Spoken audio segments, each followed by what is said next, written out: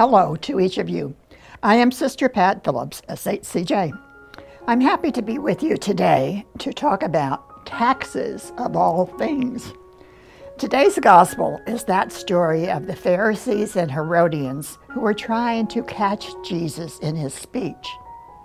They posed the question to him, is it lawful to pay the census tax to Caesar or not?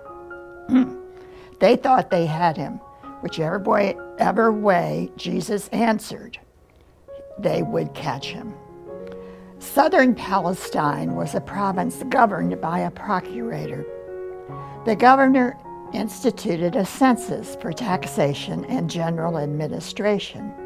There were 3 taxes. Number 1, the ground tax, 1/10 on all grain produced, and 1/5 on wine and fruit produced. It could be paid partly in kind and partly in money. Number 2, income tax, 1% on income. Number 3, poll tax, 1 denarius for men ages 14 to 65 and women ages 12 to 65.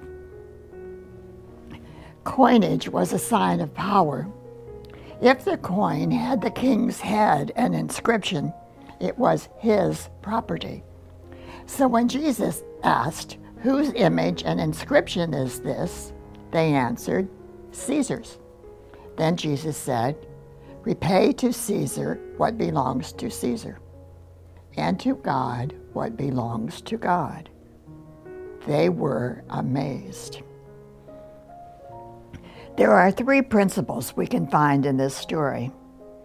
Number 1, the state is ordained by God. We need laws for order to help make life livable. Number 2, with benefits from the state come responsibilities. We must respect the laws. Number 3, but there is a limit. If the claims of state and the claims of God are in conflict, then loyalty to God comes first.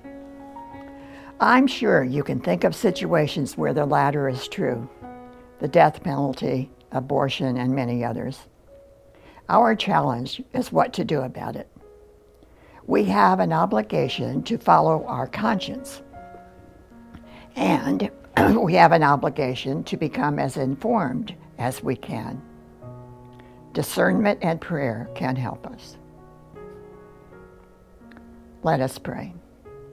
Dear God, help us to discern what to do when there is a conflict between laws of country and laws of God.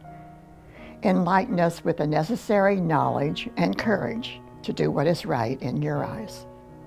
We ask this through Jesus, your Son, with the help of the Holy Spirit. Amen. Have a great day, and choose the right path today.